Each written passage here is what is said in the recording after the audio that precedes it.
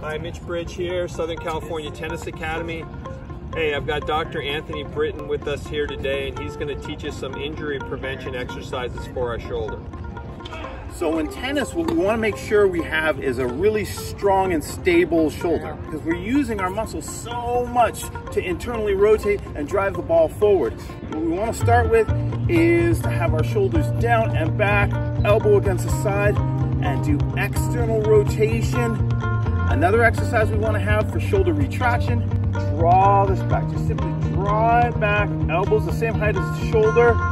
Third exercise, we're going to combine those two, external rotation and retraction, by retracting and then entering into external rotation. 2 sets of 12 of each of those before you hit. You're going to have a great session.